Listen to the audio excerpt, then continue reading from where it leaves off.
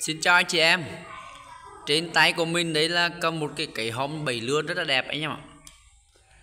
Cái hòm bể lươn này á, là chính tay mình làm và được sản xuất thủ công.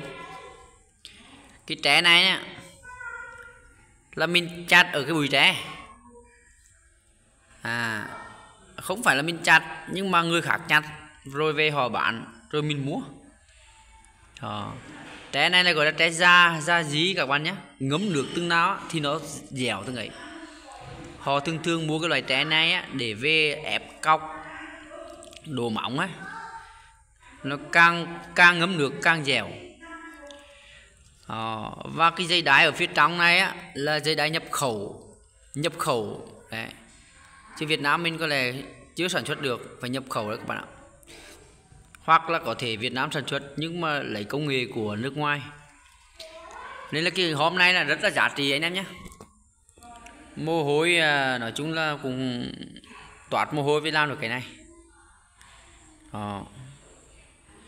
Và cái hòm bể lươn này á, nó khít vào cái ống nhựa PVC 60 loại mỏng. Mua cái loại rẻ tiền này em, cho nó đỡ tốn kém ấy. Khi mà anh em mua về anh em lắp vào á, là nó khít luôn. Đẩy nhẹ tí cho nó nền này. Con lươn không bao giờ đẩy cái hòm này ra được.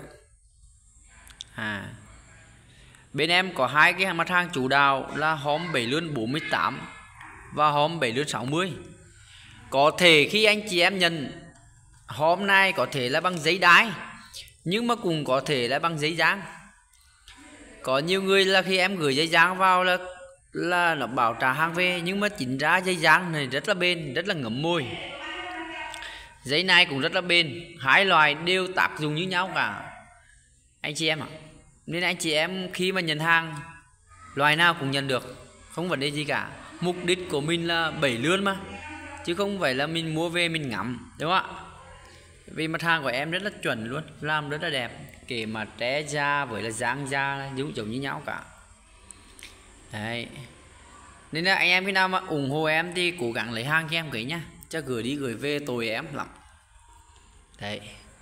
Một lần gửi thì thế này là mất cả tiền ship này, rồi gửi về cũng mất cả tiền ship này, rồi cố ngồi đã ăn cả ngày. Như cái loài này cả ngày em đán có giỏi lắm thì được 30 cây, nhưng mà phải ra vật liệu trước đã đấy. Anh chị em nhé. Anh chị em mua hàng á, thì cứ gọi cái số điện thoại của em ở trên cái màn hình này luôn.